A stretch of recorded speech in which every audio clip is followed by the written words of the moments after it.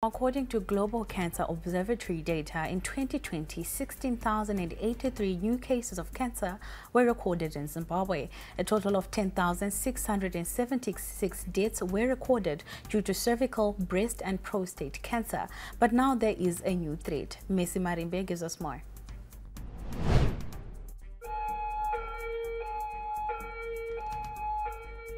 There is a cancer that is increasingly becoming common, multiple myeloma. Fears are that it could add to the burden, and more than any other time, patients need support. We have managed to identify about 194 patients out of the 262 screenings that were done by UZ Hematology Unit team. Multiple myeloma has a number of symptoms and is often associated with old age.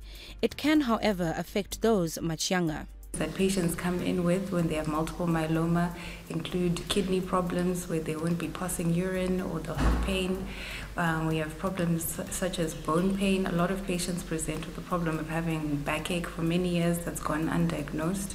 And another feature that is present is anemia, where you have low blood, which causes you to have less activity for your everyday tasks.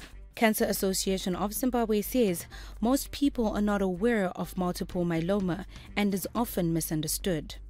It is one of the common blood cancers, but unfortunately, because in Zimbabwe we are more focused on the most common cancers, which are cervical, breast and prostate cancer, leaving multiple myeloma. So the general population is not aware of the multiple myeloma. So when they are diagnosed with multiple myeloma, you find out that the family members do not understand the type of condition to such an extent that something that it is linked to, it is HIV or it is linked to HIV, and there's a lot of stigma and discrimination.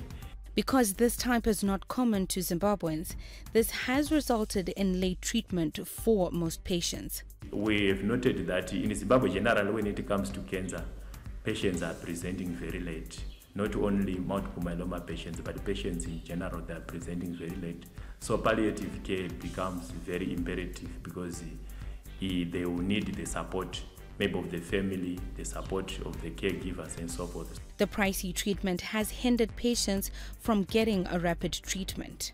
Treatment is one major issue where a lot of our patients have difficulties accessing because it can be quite expensive. Some of the more effective treatments would require patients to pay upwards of $200 a week to be able to achieve them. So we find a lot of patients are going into either relapse or not having complete remission from the disease because of lack of funds. Zimbabwean Multiple Myeloma Consortium, along with their partners, have called out to government and other stakeholders to help them subsidize treatment costs. So what we are also appealing to the people, the business community, the people who can actually help those people who are suffering from multiple myeloma, is for the government again to subsidize for multiple myeloma. Otherwise, people will be then able to improve their quality of life through that financial support.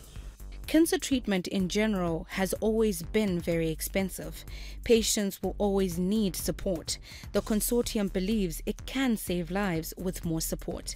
For ZTN Prime, I'm Messi Marimbe. ZTN Prime, DSTV channel 294.